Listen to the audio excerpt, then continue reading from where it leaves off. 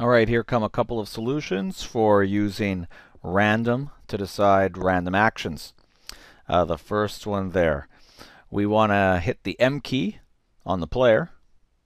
So player, add event, key press, letter M,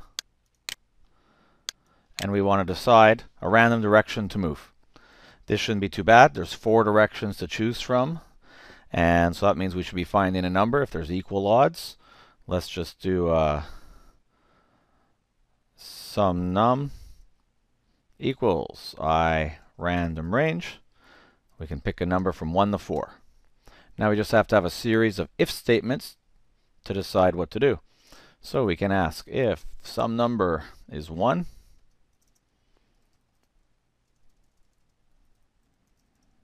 speed equals 4, direction is 0. Now I'm just going to go down the chain here, taking care of all the options. If some num is 2, speed equals 4, direction is 90. If some num is 3, speed equals 4, direction is, well, let's do it in order, 180.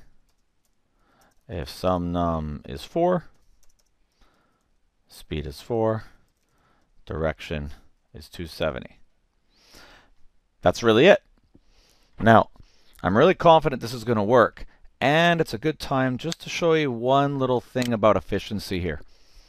Whenever you see code repeating that looks exactly the same, you'll see here speed 4, speed 4, speed 4, speed 4. This is something that's done in all 4 of these if statements. No matter what, we're setting the speed to 4. So I'm going to show you a little trick here. You could leave it like this, but as you get better at programming, you'll start to realize you could take it out of there. And since it's common to everything, just add it down below. I'm having issues getting below here. There we go. Speed is 4. So the if statements just set the direction. And then the speed, always 4. So just put it on a line all by itself. Okay, it's a little more efficient. Makes the code a little cleaner, easier to read too. Now if we actually test that out really quick, like we always should, I'll hit the M key, and you'll see every time I hit, it's just picking a different direction. Nice. Okay, second part of your challenge.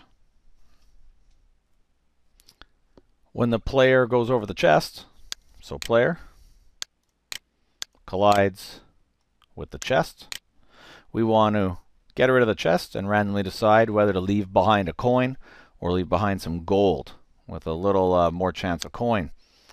So here we go. We've collided with the chest. This one won't quite be as big. We've collided with the chest, so let's destroy it with the other. Instance destroy. Hopefully you're getting fast and those pop in your head right away. And then we want to make coin or make gold. Since this one's going to have a little bit of odds to it too, more of a chance, just don't pick a number from 1 to 2. Pick a larger range here. So let's go for number is I random range 1 to 100. And let's make it maybe like 25%. So if num is less than or equal to 25, we'll make a coin. Now,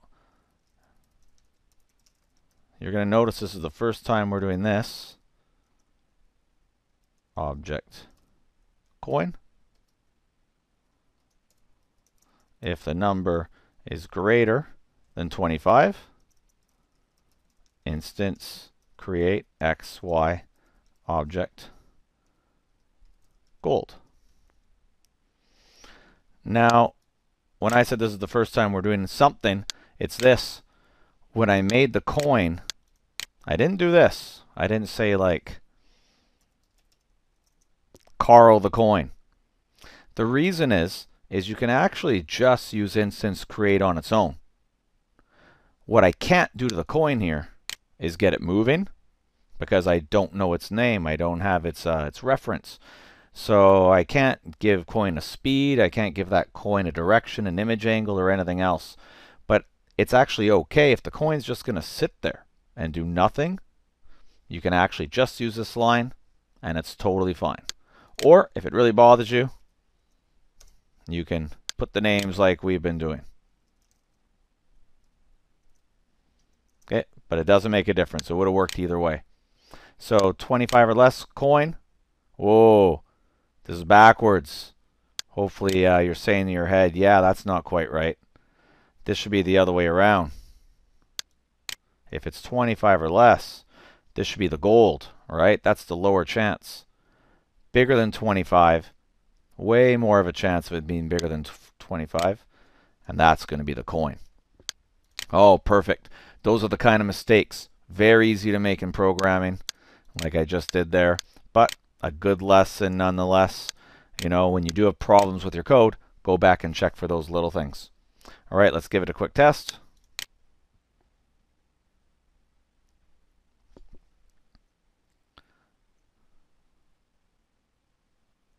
And, you know, you have to run a couple more tests to make sure it's working, but it's going to work. Coin, coin, coin, a little bit of gold. Perfect. Good odds there. Now, the last part of the challenge was when the skull is hit, give it a 1/5 chance of being destroyed. Okay, this one should be easy after doing all these other ones. Right now we have, let's see what the arrow's hitting. Nothing. Skull. There we go. A little bit of code already there. Skull. Hit by arrow. Destroying the arrow. And let's see if we have to destroy the skull. 1/5 chance is just a 1 out of 5. So let's pick some number. Random range 1 to 5. And this time we just have to know one choice.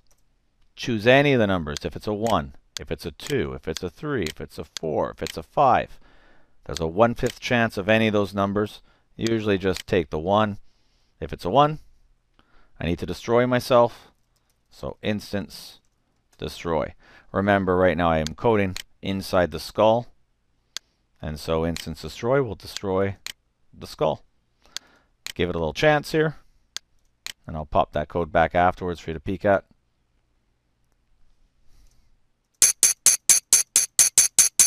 And you'll see once in a while it gets destroyed. Well, that's a tough one. Sometimes random can be very random, right? And there you go. So it looks like it's working okay. And so that was, again, okay, that was just a short little segment for that one. Thanks for watching. Hopefully you were successful with those and they're going well. Next lesson we're gonna really do some good mods on some of the old programs we were working on and give you time to practice all this variable and random stuff. Thanks for watching.